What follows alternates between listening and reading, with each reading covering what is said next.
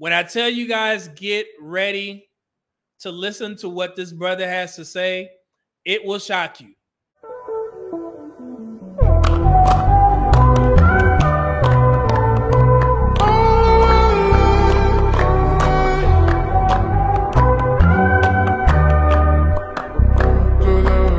Here, this is Ian Dunlap. This is the master investor.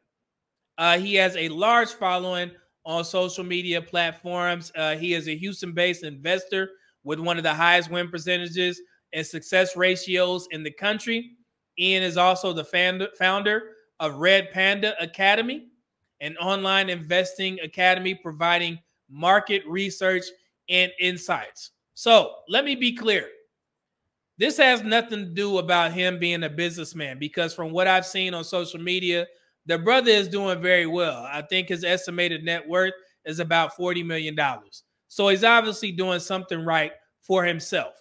But what he's about to say during this interview is absolutely absurd. You know, I see, or I believe, where when there's the first group of like customers or focused students are females.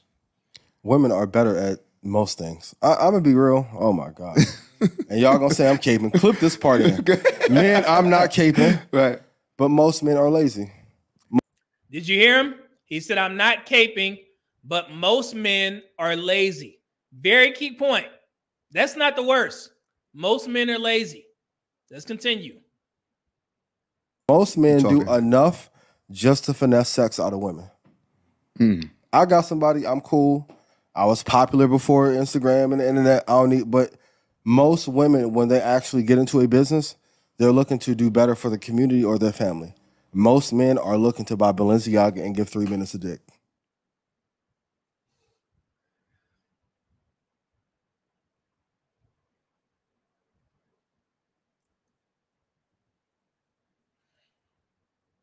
What y'all think happened in the comment section? Do you think it was any black women that gave him pushback? Absolutely not. Oh, they ate it up. They called this man a king. Yeah, you telling the truth. Hey, he not done. Let's let him cook. You gotta call a spade, man. Like that's why, like, even in the venture capital space, there's a reason why black women are getting more capital and Latin women are getting more capital than men. There's a reason why black women are getting more capital and Latin women are getting more capital than men. All right. There's the key point, and you know why I'm here. He said, and that's why black women are getting more capital, and also Latin women are getting more capital as well in regards to their businesses. Remember what he just said. This is supposedly an educated brother in regards to investing. So I'm pretty sure he knows the statistics, but this is what these types of black men do. They lie to black women for a particular reason, and I'm going to show you why. Let's cook. It's too much talk, too much finesse. Where's the actual product? Where's the MVP? Where's the improvements on the UI? Where's the improvement on the UX? What are you building that's actually going to build the GDP, that's going to close the wealth gap? We don't need another t-shirt line. Truth is harsh, but it's needed. I can either tell you the truth now or be fake and just go poly with other people who don't look like us and go get a bag. And some days I want to go do that. Tomorrow I may. His overarching point was basically to say that black women are doing so much better in business that they gain more capital in regards to investing than black men.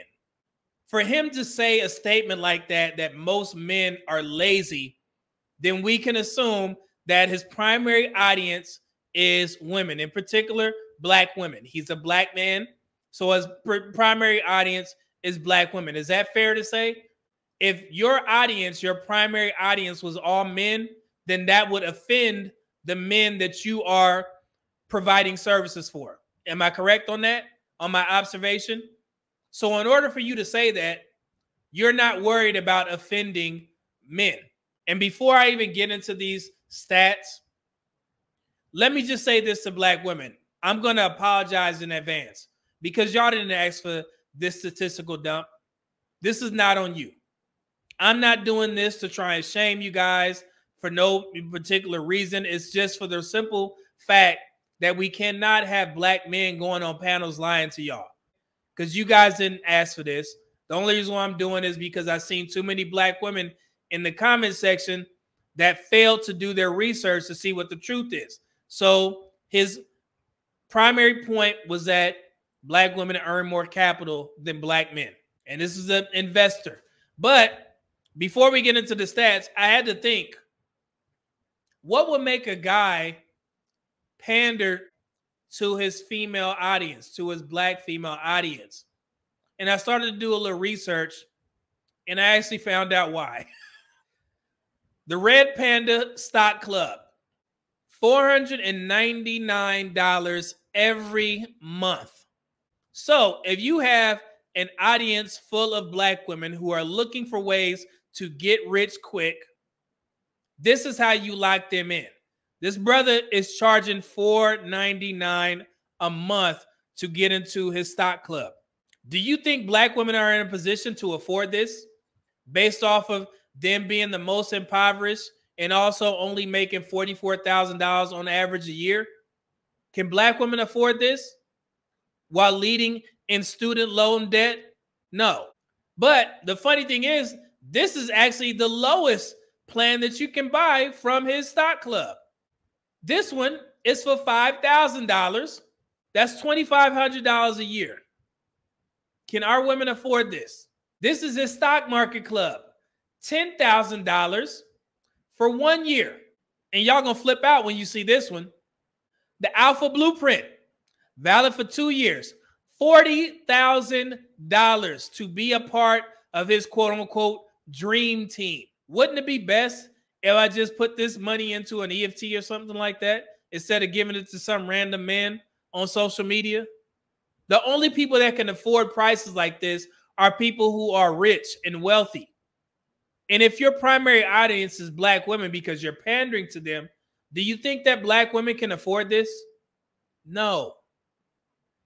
And that's why you have men like him can go on platforms and say stuff like this, because black women eat it up. And since black women are some of the main people that will buy certain courses and go to those women's empowerment meetings and pay top dollar for them because they're looking for get rich quick schemes because they believe. Them girlies that's selling y'all ebooks, telling y'all how to become wig influencers, and you need to do this, and that's what you got to pay me to find out what this, and this is. They're scamming you. Courses are a scam, and you know what? I can see why people think so, because people buy into a lifestyle. When you go to someone's page and they show you that they live in bed, they show you cars, houses, trips, vacations, whatever.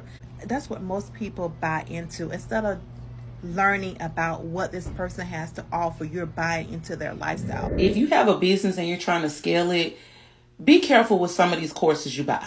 Back in 2020, I paid like $99 out of my STEMI check for this course.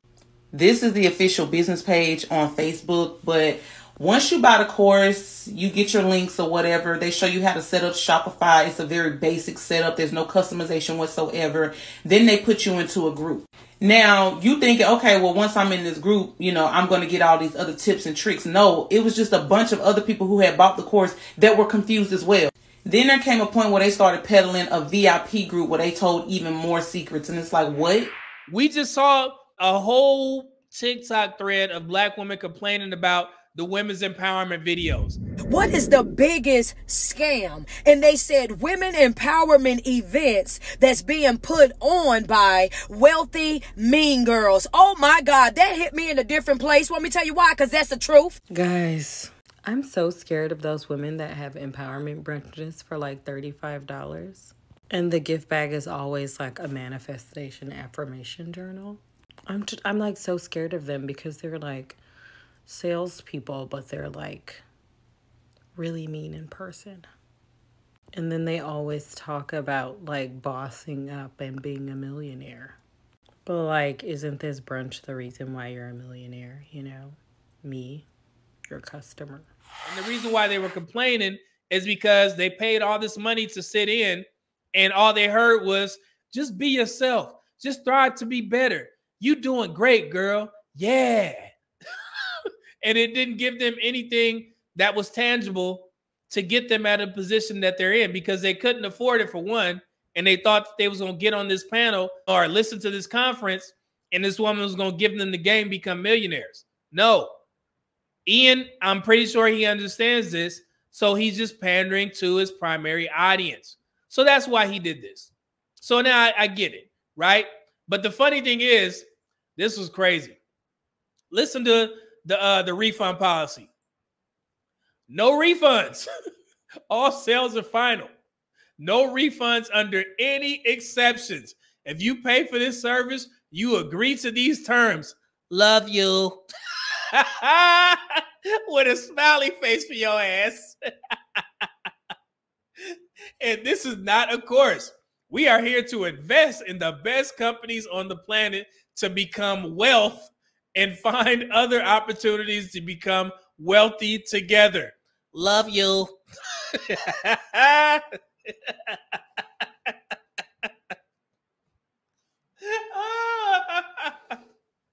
Hey, you ain't get none of that money back. So if things go bad, it's cursed for you.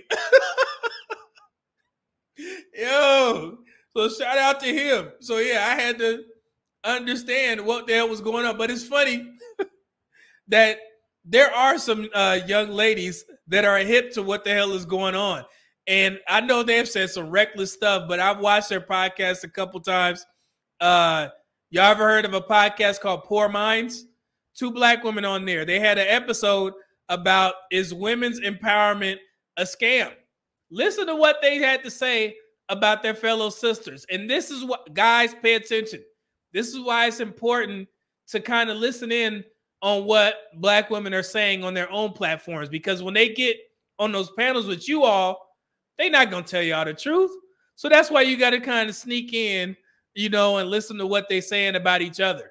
Because I promise you this, every problem that black women say that they have with black men, they have the same problems with other black women. So I'm seeing a lot of videos of black women primarily that are talking about how the most problematic demographic on this app are black women. And I agree 10 toes down, because I have been paying attention to how black women have been stabbing other black women in the back. Black women have been doxing other black women. Black women have been stealing the intellectual property of other black women. Black women have been plagiarizing other black women's work. Black women have caused people to resign from their jobs or deactivate their accounts. Black women have been murdering other black women out of pure jealousy. Black women are throwing their fellow black women under the bus for the validation of a man. I mean, the receipts is just a mile long in regards to, as a black woman, I don't think I can trust a black woman. I've even been stabbed in the back and have had my business almost sabotaged by another black woman. So it seems like black women are entering into the phase of their hubris. I already have a healthy mistrust of people in general. But when I see that women are pretending to be your sister or trying to build community only to turn around and find what your weaknesses are, your vulnerabilities are, to stab you in the back, it gives me pause. I've seen black women try to boycott black-owned businesses, but in the same breath cry why there is no black representation. Black women flipping on black influencers because they're just too successful. This gives me pause. Because what you're not going to do is try to sabotage and destroy what I have worked really hard for, what I've sacrificed for, because of your jealousy and your insecurities. Yeah, I've learned this. Listen to what they have to say about women's empowerment meetings. Not a lot of times. Let me not speak for all women. A lot of times it made me sad, because it made me realize how much we take advantage of each other. Because I feel like women are very hungry. Like, we want to get it. We gonna go out there and do it. Like, remember the statistic we talked about a long time ago, and it was like the most educated like demographic in America was black women. Like, see, and that's one of those lies that continuously spread, because they're not doing the research, so they run with it. I swear to you, That train is never late. Every Black female podcast that is with the sisterhood, they have quoted that statistic. Black women are the most educated. It's not true. Trying to go out there and get it. So for me to take advantage of that and be like, selling a book that was like telling you, oh, you have to get a good camera. Oh, you have to interact with the people in your comments. Basic shit. You know what I'm saying? Like, the super basic stuff that everybody like, yeah, if I want my content to get up, I know I have to post more. I know I have to have clear pictures. I know I have to interact, but like, tell me, like, is there like something with the algorithm? Like, break the shit fucking down and tell me, like, whenever we first started podcasting, like, people ask me all the time, oh, how do you get ads? And I tell people all the companies that we use when we first started. I'm like, hey, they may not pay you that much, but guess what? It's going to be something to put in your pocket. Right. I'll be telling people how to directly go to the money. Like, if you have a question, I'm telling you how to directly go. So I'm thinking she going to, like, be putting, every time I bought, like, a book, went to a brunch, it's never like literally showing you directly how to get to the money. It's just like, oh, stay confident, be consistent, stay strong. It's like, y'all are phonies. That's some hoe ass shit. That's really some hoe ass shit. If you really think about it, bro. It's like, yeah, it's like a hustle, but at the same time, you know that people are desperate to make money and be rich. So it's like, as a Black woman, how can you do that to other Black women that are trying to get to where you are? What did I tell y'all? Even Black women know this, but they have a hard time admitting this when there's Black men around. So that's why it's important to listen to them on their own platforms.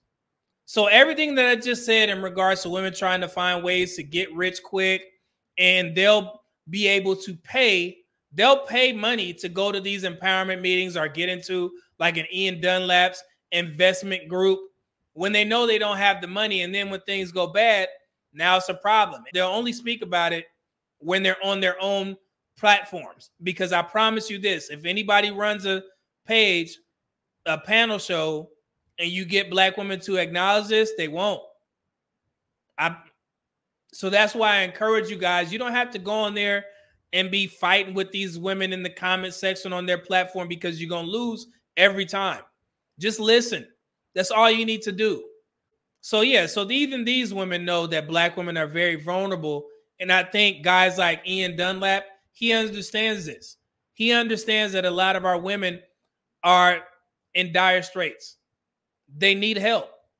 And that's why we need to have these conversations in good faith to alert Black women, hey man, this is where you guys stand in regards to finance. Because if you keep telling them that they're doing so much better than Black men, then they have no reason to improve.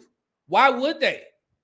If everybody is around you is telling you that you're fine, you're perfect, you're doing better than your male counterparts, why would you go out there and look for the statistics that tell you otherwise? They don't have a reason to. And while they're not looking at the statistics, they're going to continuously fall in regards to the economy and finances. And we've seen this gradually. That 2030 McKinsey report, I've been doing multiple live streams trying to explain to Black women. They highlighted you all in that report for a reason, because y'all need the most help. And I've been trying to help put out the statistics, give you the facts and the solutions, but it seems like it goes in one ear and out the other. And also, I'm not done with Ian, because he said that Black women garner the most capital in regards to businesses and Black businesses in general. Let's see if that's true or not. 2024 just came out. Who are Black business owners? They're more likely to be men than women. Some 53% of Black-owned firms in 2021 had men as the majority owners, while 39% had women as the majority owners. Another 8% had equal male-female ownership. So that right there clears up any misconceptions that Black women own more businesses than Black men. He's talking about capital, right? What percentage of venture capital goes to women of color? According to PitchBook, you guys can look this up. This is a reputable source. In 2022, only 2.1% of the total capital invested in the venture-backed startups went to women. That's not black women. That's just women. 2.1%. The statistics become even more dismal for women founders of color. Crunchbase states that companies led by black women typically receive less than 1% of all venture capital investment. So if you have 100% and your group is only receiving 1% of that capital, Ian, why would you say that? I had to stop. Why would you tell black women that? Yeah, because you got to get that money. Get those subscriptions up. These types of dudes are the worst type of black men, bro. Because y'all have no problem with lying to black women in order to get ahead financially. That's a damn shame. Let's continue. We're not done. This decline is particularly concerning for black women entrepreneurs who often receive a disproportionately small share of venture capital funding. In 2021, black women startup founders received just 0.34% of the total venture capital spent in the US. 0.34%. And Ian, you're an investor, and you will sit there and lie to black women like this? The nerve of you, brother. So this is actually how much money was allotted to the black community in regards to funding in 2021. All the years add up. In 2021, we were given $1.8 billion. Now, we're going to do some quick math here in a second. $1.8 billion was allotted to the black community in regards to their companies, our U.S. companies. Black women still receive tiny fraction of venture capital dollars despite 5-year high. I'm going to make this a little bit wider so you guys can see it, so you won't think I'm making this up. What does that say? With nearly $500 million invested so far in 2021, venture funding to U.S. startups led by black women is on track to outpace the 5 years. I just told you that in 2021, the black community was allotted $1.8 billion for their businesses, but black women only received about $500 million. Who the hell do y'all think the rest of the money went to?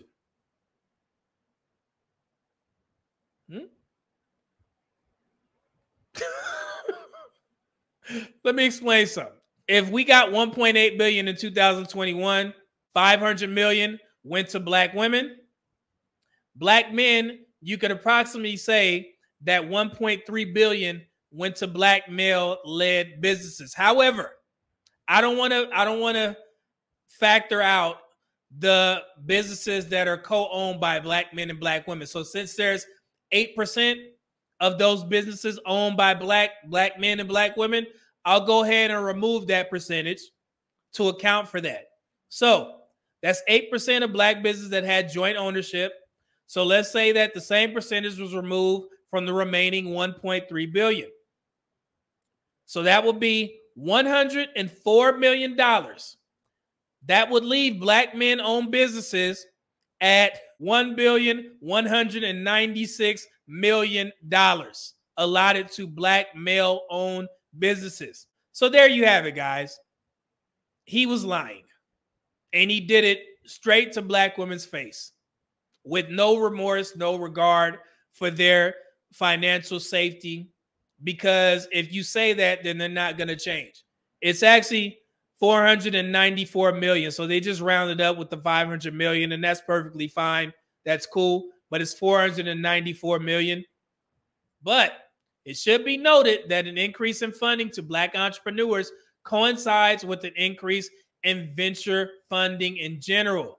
The dollar amount of funding to black founders is up, but still only represents just 1.2% of the record $147 billion in venture capital invested in U.S. startups through the first half of this year. So again, the black community still comes in last. So that's why I don't understand why men like Ian and black women like to compete. because we're still at the bottom.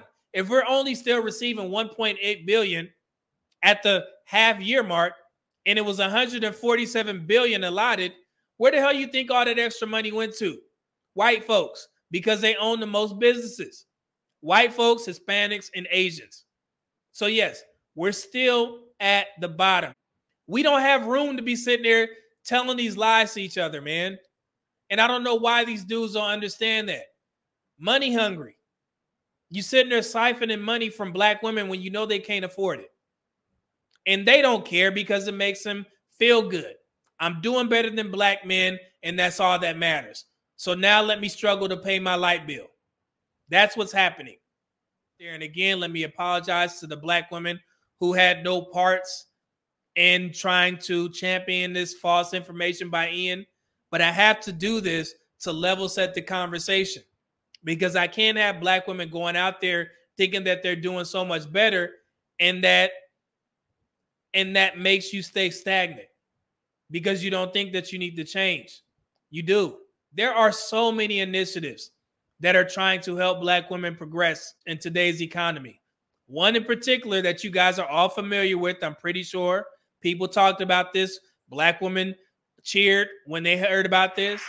The JP Morgan Chase, which committed $350 million to grow Black, Latinx, and women-owned small businesses.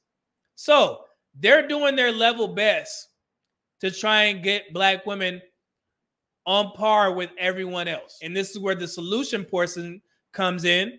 So that $350 million is that global commitment to reduce the barriers to capital access and grow thousands of additional underserved businesses. And they're doing that by trying to provide low-cost loans and equity investments. And they're also trying to implement policy solutions and then philanthropy work, making philanthropic investments to build the capacity of diverse-led nonprofits across the globe to more effectively support entrepreneurs and support the Signature Ascend program, currently active in 13 cities. These initiatives will help improve access to capital for Black/Latinx women and other underserved entrepreneurs and address the racial wealth divide. So I don't want black women to leave this live stream and assume that I'm just trying to put this information out there to be negative. No, it's always solutions involved. So if I'm going to present something that level sets the conversations, just know that there are people and businesses out there that are trying to help you guys moving forward. That's all I'm trying to say. Y'all got to use a little bit more discernment about who you give your money to when it comes to these investment companies or investment groups, and also these women's empowerment meetings, because they're trying to bleed y'all out of money that you cannot afford to spend. And I say that in good faith, because I look at the statistics all the time. And I know it feels good to sit there and listen to both men and women say that you guys are doing, the best, you're the most educated, you make more money than black men, so on and so forth. I know. But at some point, you have to look at your own situation and be like, damn, I know they're saying this, but why I don't see results? Why I don't see the black women that I know improving? And I'm not talking about the black women you view on social media that have babies by rappers and they can buy out the mall and shop and do all this foolery and have all these shoes, custom made closets. That's not the black women I'm referring to. I'm talking about the black women you work with. Those are the women that need help, just like you, because black men need help as well. But it just so happens that black men out-earn black women $50,000 to $44,000. You guys can see this information on blackdemographics.com as reported by the Census Bureau, as reported by the BLS.gov website. Don't listen to these guys that are just trying to get you to buy a course. And also, do your research first. And once you start looking up all these YouTube videos and these reviews online, make an educated decision before you just divvy out some money, $499 a month. And again, there's no shot to him. He's just doing what he got to do to become the millionaire that he is. But it's no honor in what he's doing to black women to say something like that. And I wouldn't advise any black men to rock with a black man that would do that to black women on a platform. It's sad. It's uncalled for. And how dare you, black man?